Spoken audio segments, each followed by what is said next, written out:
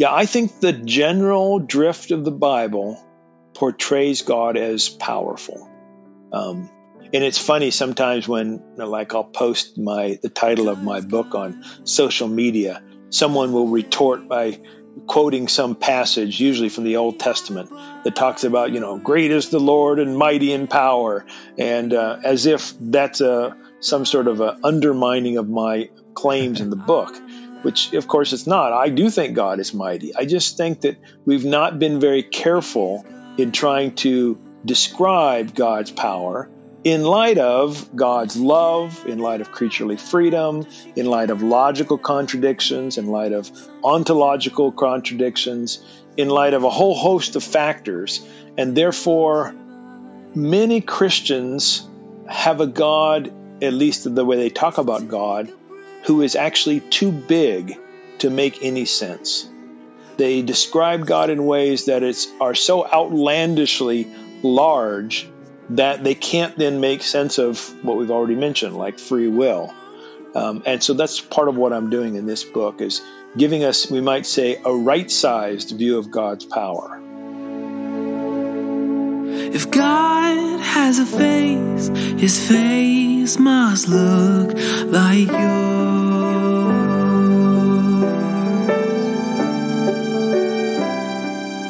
Welcome to the Deconstructionist podcast. I'm your host, John Williamson, and we are back with a new guest. Well, old guest, but returning guest. Yeah, there you go. Dr. Thomas Jay Oord. And for those of you who have been listening for a while, you probably remember him coming on in support of a couple of his prior books, including God Can't. Kind of stirred some stuff up, which is kind of fun to do every once in a while. But it's one of those topics, the topic of like, why do bad things happen to good people, and why is there pain and suffering in the world, and why doesn't God intervene? It's one of those questions that a lot of folks ask, and especially a lot of folks who have abandoned religion altogether, because how do you reconcile that? One hand, we're talking about an all-powerful, all-loving God who can do anything, and yet we continue to see things like school shootings and forest fires that take out entire, neighborhoods, and all sorts of awful violence, the wars, and, like the one happening in Ukraine. And yet, it doesn't seem as if God intervenes. And so what does that mean, and how do we reason with that? And so he's taken a stab at it in a couple of his books prior, and he's got a new one that just came out that is kind of builds on that work, called The Death of Omnipotence and Birth of Amipotence. Oh my gosh. And he had to write a book creating a term that is incredibly difficult for me to pronounce. And I think I nailed it one time in this entire interview. Amipotence. There we go. Yes, I got it. I did it. But it's a really interesting, it's a really interesting theory that he puts forth. And it was a really fun conversation to have, in regards to, someone who's willing to take a stab at that particular, conundrum that we've been dealing with for thousands of years. So really, really fun conversation. So this one's a one-parter, a little bit shorter, but hopefully you guys enjoy it. Before we get into it, though, the usual housekeeping stuff. If you go to our website, it's been active, very, very active recently, as has our Patreon account that you can link to from our website, www.thedeconstructionists.com. That's plural.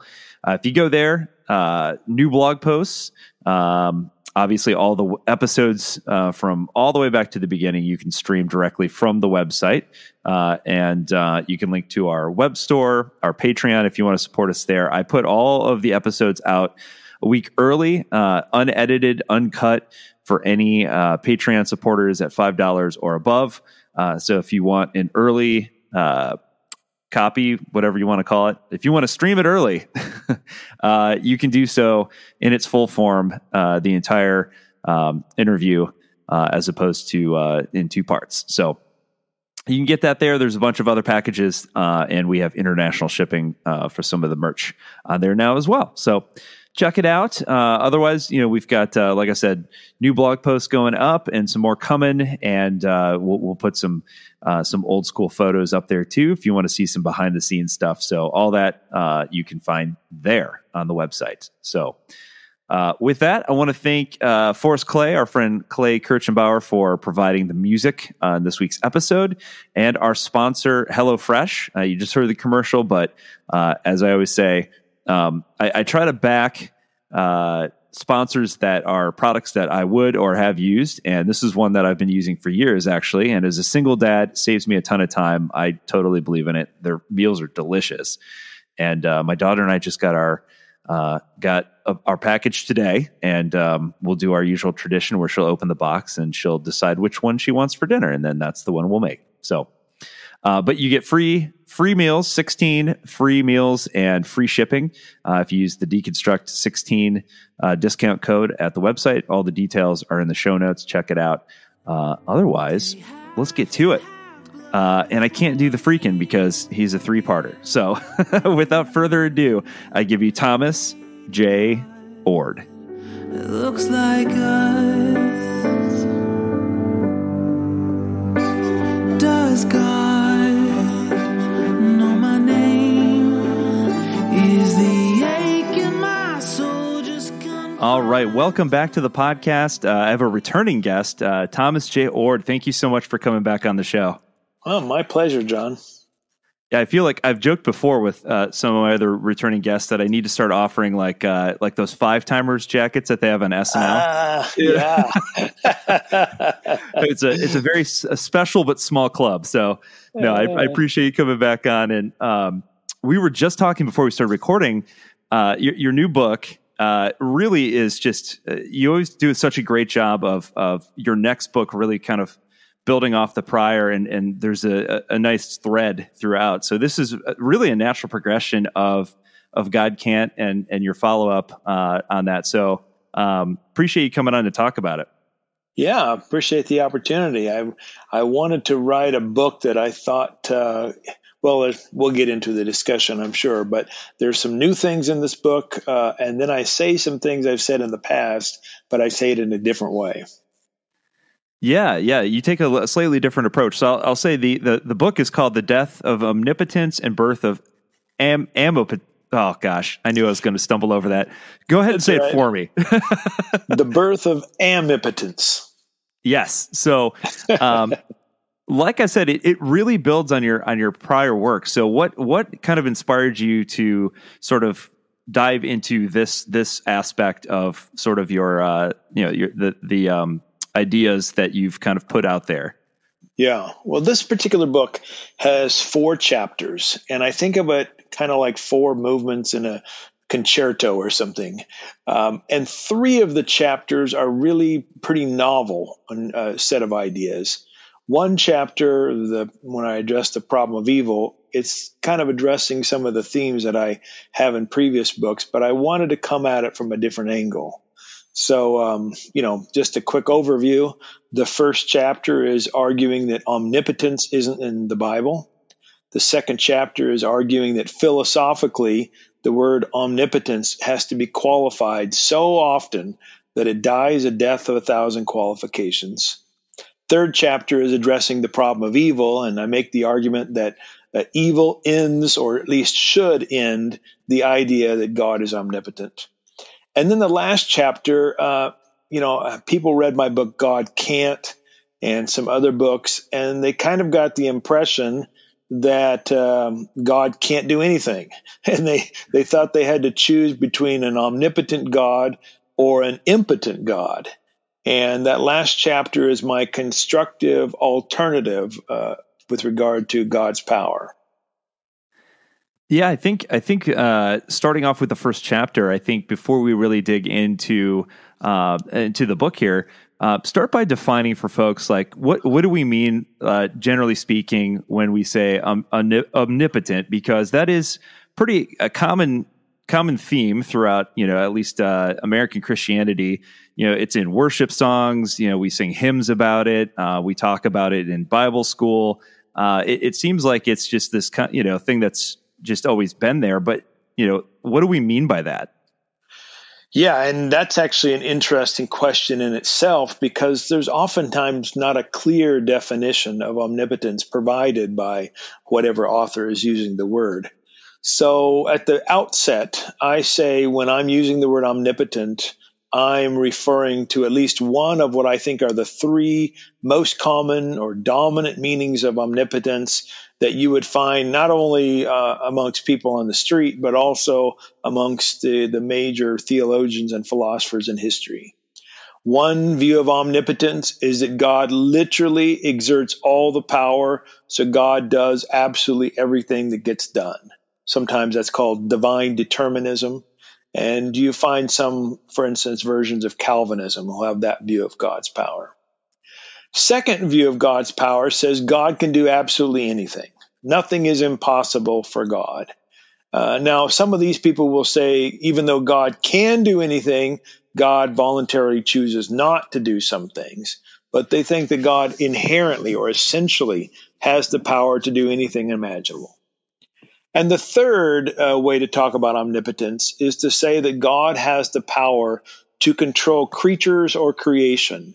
If by control we mean something like God alone can bring about whatever outcomes or results that God wants. So those three meanings of omnipotence are what I addressed in this book, and I reject all three of them. Yeah, so start by you talk about the fact that you first kind of dive in the fact that omnipotence, where do we when we talk about that word, immediately we assume that it's found somewhere in the Bible. And so you talk about perhaps some of the issues with that. So talk about like you have three words that you specifically refer to in references to divine power. So talk about those a little bit. Yeah, most English-speaking people, if they pick up one of the translations of the scriptures, we'll call them the Christian scriptures, they'll read in the Old Testament or Hebrew scriptures or the New Testament, they'll occasionally come across the word Almighty in English. And so what I do is I begin with the Old Testament, and I look at those instances in which that word Almighty shows up in English translations and ask, okay, what is the word in Hebrew being referred to here? And there are two words that are at play. One is the word Shaddai. Many people may have heard of the phrase El Shaddai. And the other is Sabaoth. Shaddai, according to the vast majority of biblical scholars, means something like breasts. So to say El Shaddai would be the God of breasts. Or it's very close to mountains as well, the Hebrew word sadu. So breasts or mountains, a source of nourishment or a source of protection. And then the second word, Sabaoth, means something like hosts or armies or a group or a council. And when it's preceded by one of the words that in English we typically translate as God, like Adonai or Elohim or something like that, it means Lord of hosts or Lord of the armies or leader of the council. But around about the 2nd and 3rd century BCE, a bunch of Greeks wanted to translate the Hebrew scriptures into Greek. And when they got to those two words, they chose the single Greek word pantocrator. Panto meaning all, crater meaning something like holding or sustaining, and so that word pantocrator in the Septuagint translation of the Hebrew scriptures, it shows up 10 times in the Christian New Testament. 9 of those in Revelation, and 1 the Apostle Paul uses pantocrator when he's quoting the Septuagint actually. But the real move comes in about the 6th century when a guy named Jerome is translating the scriptures into Latin, what's usually called the Latin Vulgate. And he looks at that word pantocrator from the Septuagint in the New Testament, and he translates it as omnipotence or omnipotence. And so in the major creeds like Apostles' Creed, Nicene Creed, when it says we believe in the God the Father Almighty, that word Almighty was originally omnipotent. And that's where we get that word. That's really interesting. And so you kind of dig in from there to some of the issues that we have with ascribing omnipotence to God. For example, like if God is truly in control of all things, then why does bad things happen to good people? And I know you kind of talk about that in your prior works, but also it sort of clashes against this idea of free will, because on one hand we say God can do all things, but on the other hand we also say, well, we have free will. We have the leeway to make mistakes and to go against God's will, but the two can't really go hand in hand. I mean, it sort of conflicts.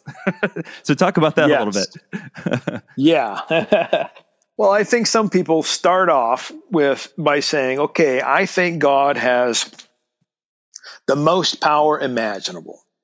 And, sometimes a philosopher might use the word maximal power or almighty or sovereignty or all power.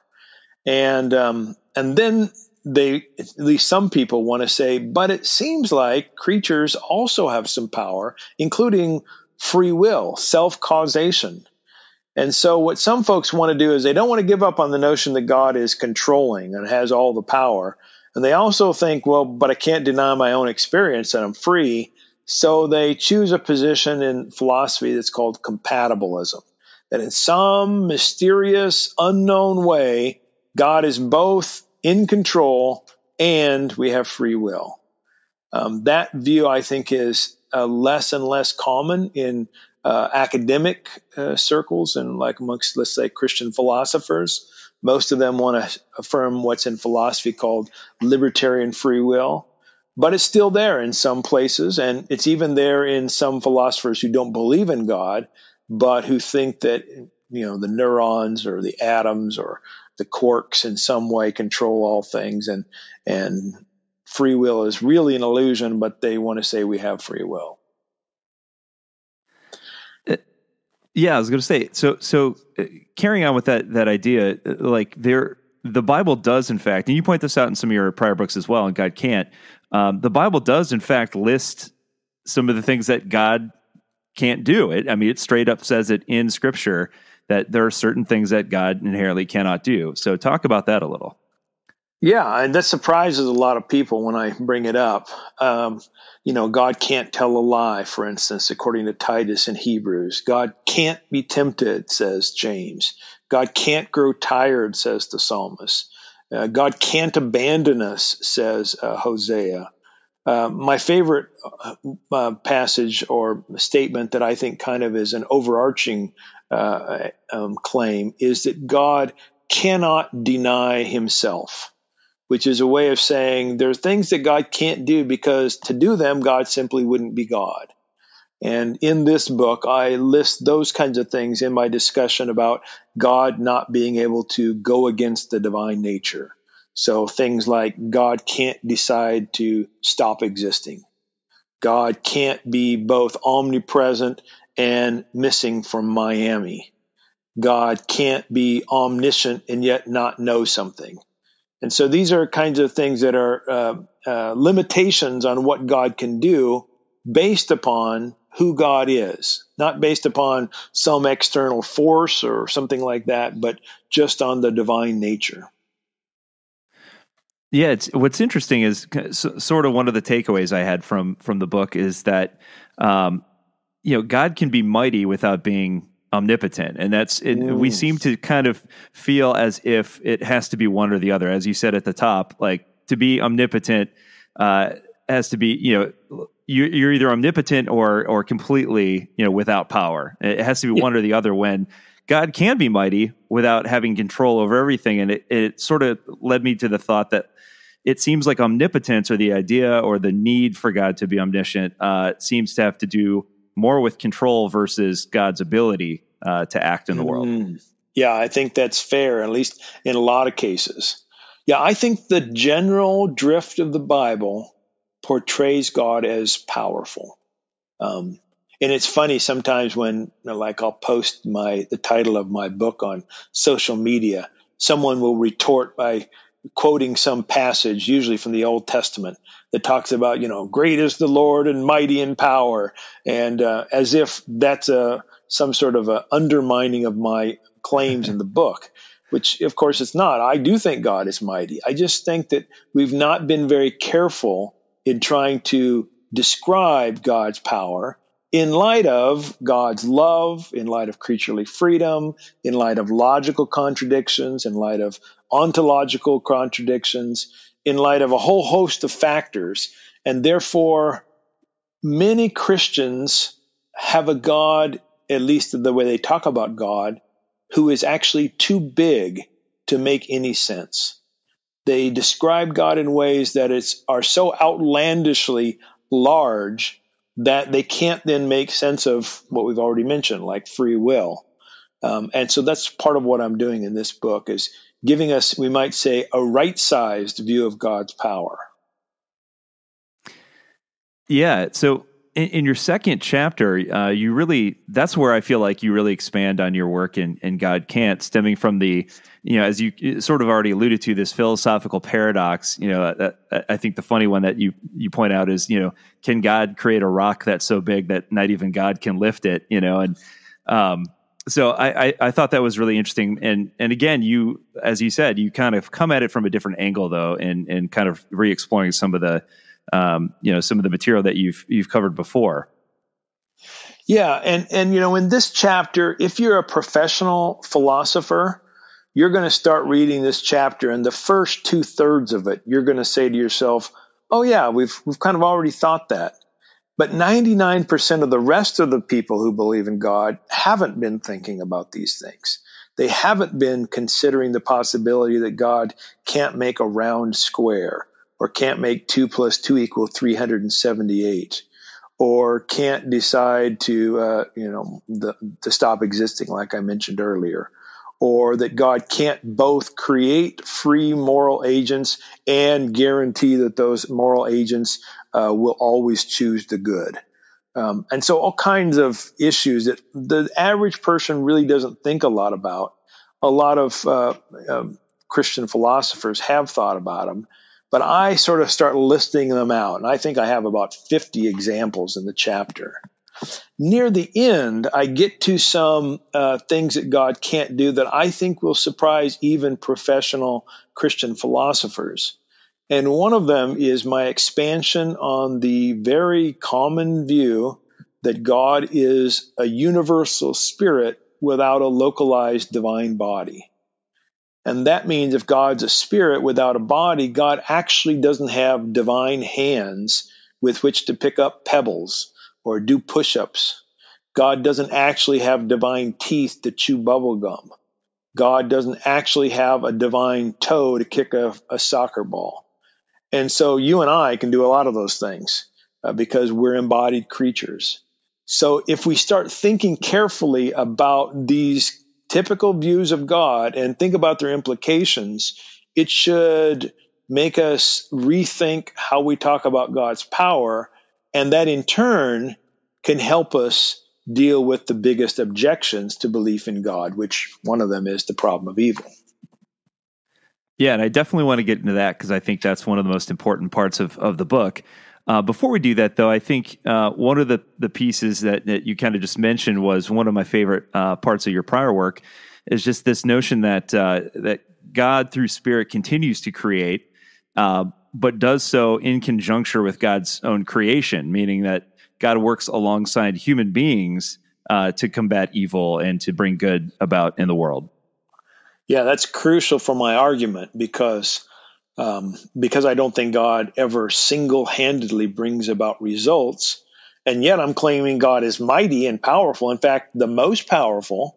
Then I've got to have some sort of account for how God can be so powerful and yet be unable to pick up a pebble like you and I can. And the way that I do that is talking about God's omnipresence. So God is everywhere in the universe. And God's action is in part calling and empowering creatures to then respond. And so when creatures respond well to God's nudging, God's urgings, God's calling, then we can say that God's power is effective in ways that are dependent upon creature response. And if God's omnipresent, if God's been acting this way everlastingly, then it's not that hard to see how God can be the mightiest of all. Yeah, I love that. I as I said, that was one of my favorite parts of your prior books as well. Yeah. Well, Yeah, and part of the implications is that you and my lives matter. Like, this conversation for this podcast, it actually makes a difference in God's work in the world. I happen to think that God is calling you and I to have this conversation at this time. And so as we respond properly to God's activity, then we are co-creating with God this particular experience in this podcast. And I think that makes a real difference to not only the creation, but to God. Yeah, absolutely. Yeah, I love that. So we definitely got to get into this part, though. You talked about, you already kind of mentioned this, but I just marked down, my note was the problem of evil and omnipotence. So talk about that, because I think that is one of the most crucial chapters or sections of the book. Yeah. The number one reason, at least according to the polls I've seen, that atheists give for why they can't believe there is a God is what philosophers call the problem of evil. And that problem is that if there's a God who's omnipotent and perfectly loving, then why is there genuine evil in the world? And by genuine evil, I mean events that make the world worse than it otherwise might have been. Wouldn't a loving God prevent the evil that's preventable?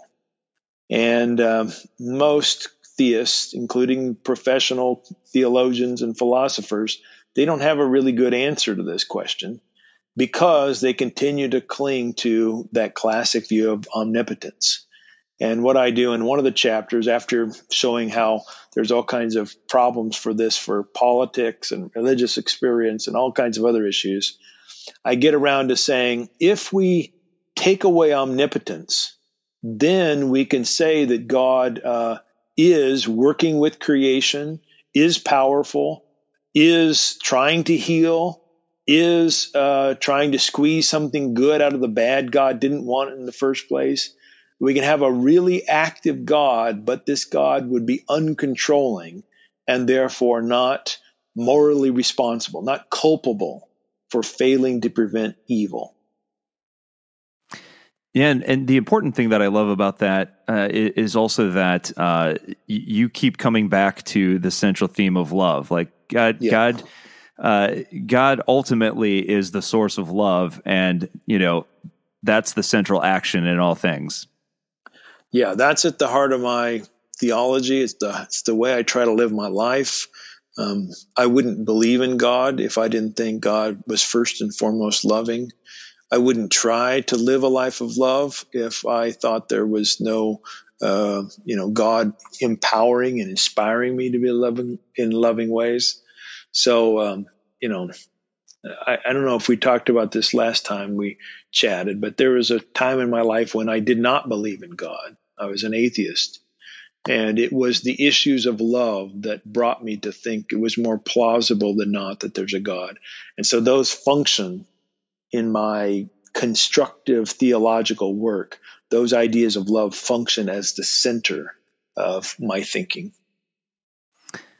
Yeah, I think that's definitely a place where I kind of eventually landed as well. Is when we talk about this idea that we are made in God's image, as a kid in my childlike brain, I kept thinking, well, God looks like a human being, and yeah. As I got older, I thought I've shifted more towards, if God is the source of endless love, then really what that means to me is that each of us are born with that love spark within us. And so when we freely give that love away, in the sense that it's no strings attached, that it's just purely for the sake of extending that love, that's where we see a glimpse of God or the divine here on earth. It's it kind of bringing us closer to the source in a way. Yeah. When we're done with this, let me send you, I wrote a chapter in a book on Imago Dei, the image of God, in which I make that kind of argument that relational love is the best way to think about the Imago Dei. Yeah, I love that. I would love to read that. So you talk about, I thought this was kind of funny because Adam, my partner who I started this with years ago, and I, used to tongue in cheek kind of lovingly make fun of worship music a lot. Like, cause it's always so positive, and we're like, where's the lament music, like the stuff of real life, and so you mentioned the fact in the book that a lot of modern worship music is just chock full of references to power and kings and these figures of power, it's, and in my mind, I kept running back through like songs that I knew that were popular. It's all has a lot of similar phrasing in it. So yeah. So we really kind of really put that out there into the universe. Everybody, when you think of a worship song, most of them you probably think of, it has this positive message, happy ending, and God is all powerful and the King of Kings.